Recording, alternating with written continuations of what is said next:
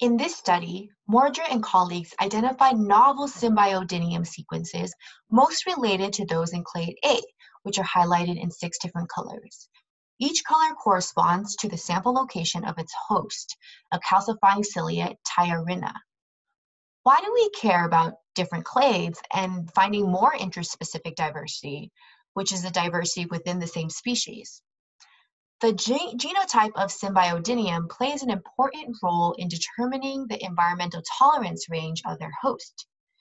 Symbiodinium consists of 9 broad genetic groups or clades that are genetically highly distinct. So you can see the clades A through I in this phylogeny.